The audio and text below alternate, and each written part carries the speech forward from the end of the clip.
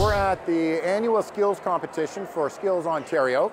It's the first time we've had the in-person competition since 2019. We put it together. We have 76 different contests, 2,500 different competitors. What we're doing is promoting young people to explore a career in the skilled trades.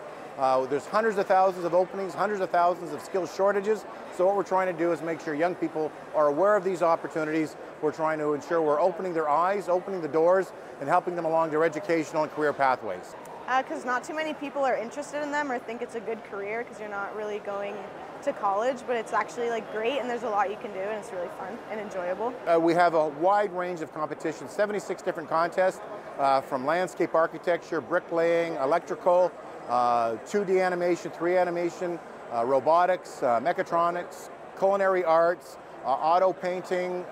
We have carpentry, 3 different contests for carpentry. We have something for everybody. Yeah, it could definitely be like a stepping stone because basically before I even did this competition, I used to think like I didn't even know what the skill trades were. And like now I started this competition, I looked more into it. Now I'm valuing it and looking more into like a career in the skills. For some of these students, this competition could lead to job offers and other career opportunities. The hope is to inspire thousands of students into the trades. In Etobicoke, Audra Brown, City News.